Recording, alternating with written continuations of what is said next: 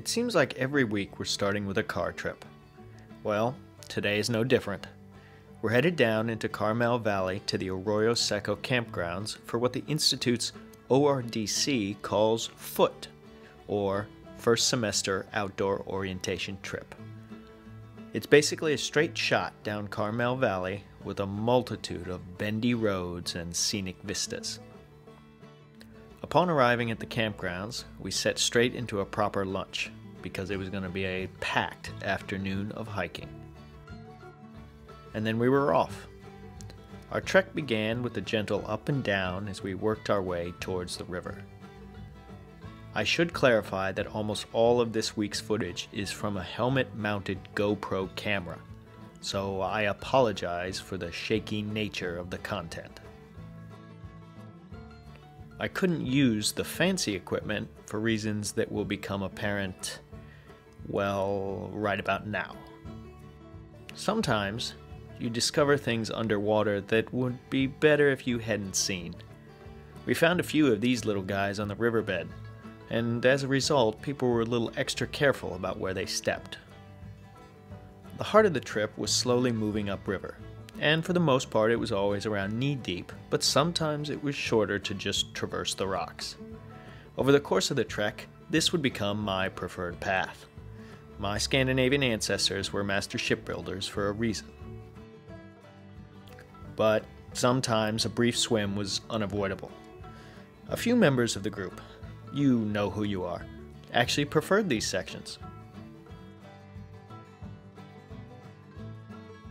And because of the deep water, we found a few places where cliff jumping was possible.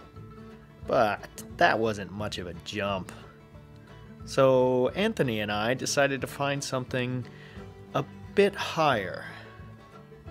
And once we located a sufficient summit, we had to get down again. Naturally, I chose the classic, you go first and I'll follow.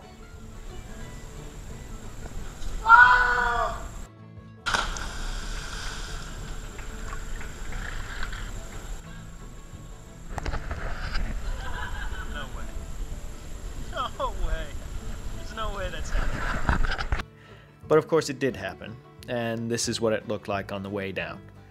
It was kind of 2 seconds of, this is dumb, this is dumb, this is dumb, followed by a lot of green water. Now a lot of my footage from the river trek looks like this, mainly because the old backstroke was my default position. I of course did this for your viewing pleasure, as footage from a front stroke would be so shaky you'd be sick. Boys being boys, the challenge of catching dinner with your bare hands was one that could not be refused. However, the Latin name for crawdad is Astropotamobius, which actually translates to slippery little devil. It was at this point that we came to what I like to call the point of no return. Up that canyon is, apparently, a nice little scenic waterfall. But to get there, it's a considerable swim with no possibility of breaks. And there's a giant sea monster, Somali pirates, and I think Hurricane Sandy showed up for a little while as well. Well, take a look out here. There was one guy here an hour ago. Now we see 6 or 7.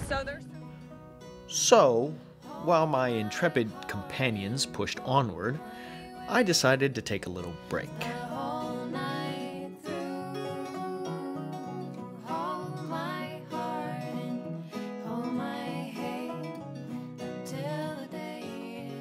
I had a little bit to eat, contemplated building a longboat, and generally relaxed in the sunshine. But it wasn't long until the adventurers returned from the waterfall and we started to make our way back to the campsite. The sun was on the way down, but the water was warmer than it had been on the outward path.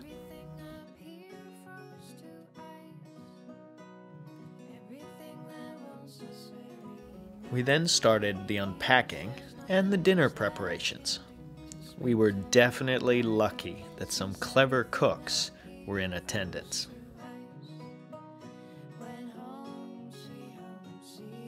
I'll make it very clear that I had nothing to do with the tent setups. It is likely because of this that all the tents went up without a single problem. Due to the lack of recent rain, we couldn't have a proper campfire. But as the sun set, the long day took its toll and people retired to their tents.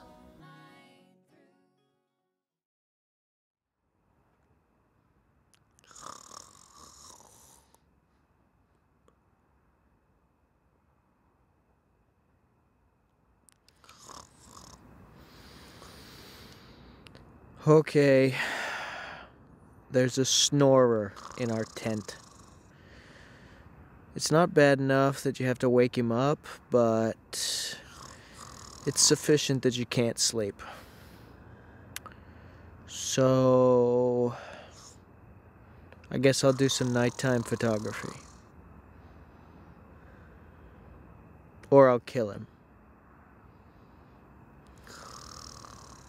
I'm not sure which.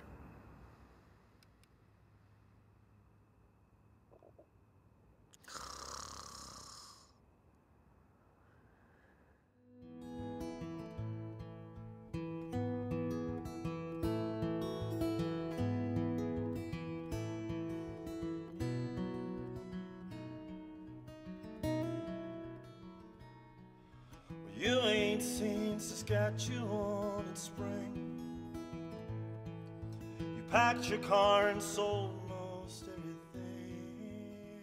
In actual fact, a good number of us went out to do some stargazing. At one point, lying in the middle of the road somewhere, we did catch sight of a single shooting star. Those that know me well will understand my appreciation of seeing one.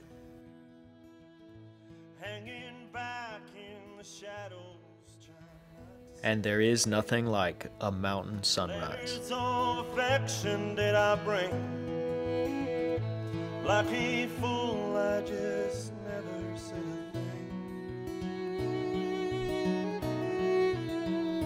But you can't hear. However, when you've slept very little, a certain brewed beverage becomes your best bet for breakfast.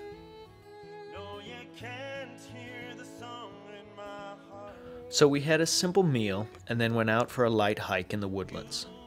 No swimming this time.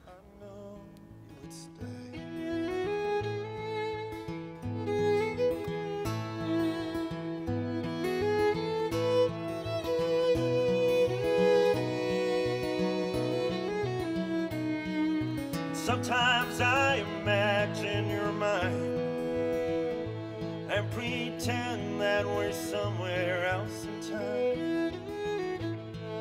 Sometimes I wish we could disappear, be a million miles away from here. But you can't hear the song in my heart.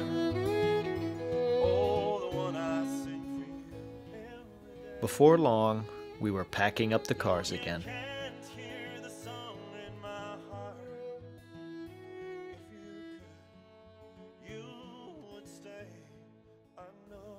And then we headed back north through the winding roads. All in all, it was a fantastic outing to start the year. Very well organized and a perfect introduction to outdoor adventures in California. If you're a member of the Institute and are interested in joining the ODRC on their future trips, be sure to drop in on them at the club fair or take a look at their website. That's all from Arroyo Seco. We'll see you later in the year.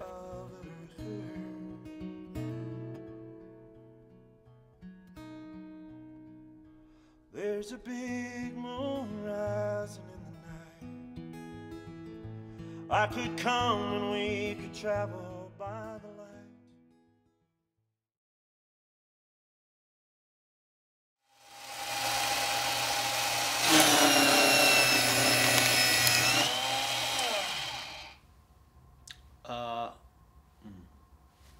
Some people might tell you that everything I just said didn't exactly happen the way I said it did. These people are absolutely, positively not probably telling the truth.